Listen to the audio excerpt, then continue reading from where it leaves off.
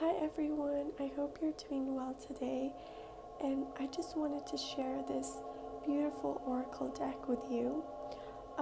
This is actually an old one. I got this about, I would say over a year ago, but I was clearing out my decks and I found this, and of course I had to share it here. Recently I was watching a video where someone did a review of the tarot, which I plan on getting later on, and it's gorgeous. It's been on my list for ages. This deck is a little bit controversial, I would say, because of Nicoletta's art style, which, as you can see, is this doll pop surreal style, which I love. Some people don't, because when you look at this deck, you're thinking, oh, it's pretty sweet and you're going to receive honest messages, but there's two sides to this deck. As you can see from the box cover, the girl seems so sweet, but you can see what she's holding in her hand. She's like pulling out something. So there's two sides, the light and dark self.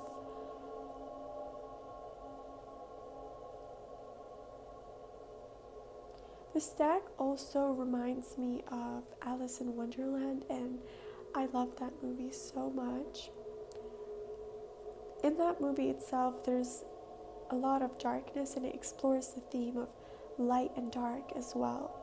So this deck perfectly fits it, and of course, it won't be for everyone, like for example, during virtue decks or any other decks that are more generally used, because this is very specific and it has more dark, sinister, and disturbing imagery when you look closely.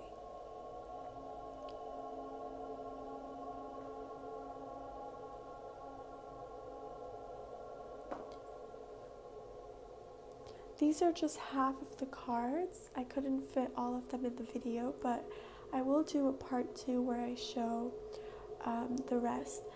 There are 32 cards in the oracle deck.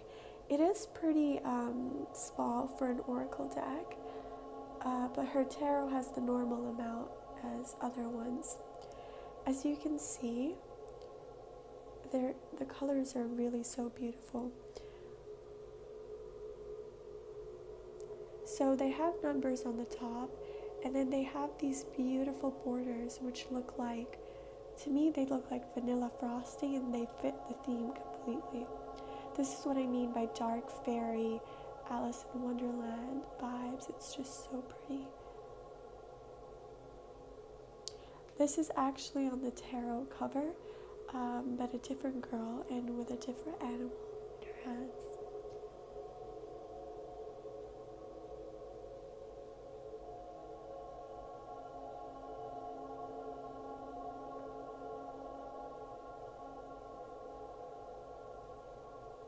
This symbolizes a tower perfectly. So this is what I mean by, I hope YouTube does not take it down, so I don't want to go too much into it, but you can see what I mean by the dark energy of this deck. I absolutely love it. I have nothing wrong or bad to say about this deck. One thing I would say though is, when you first start using the deck, to make sure you know specifically what you're using it for. I would not say this is a general oracle deck.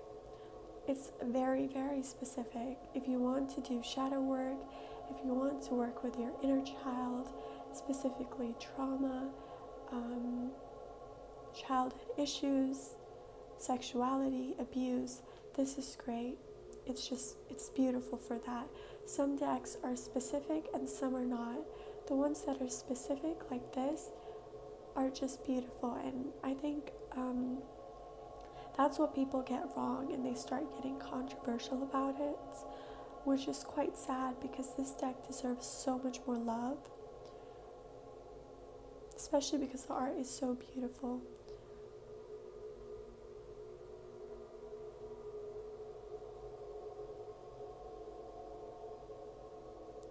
I will definitely be doing a reading with these cards, although they aren't quite dark. So even if you're doing a general reading, a lot of darkness comes through these cards. Therefore, you have to be careful when doing it for others. So I tend to use it just for myself. I hope you liked this video. I will be posting a part 2 right after this, showing the rest of the cards. Thank you.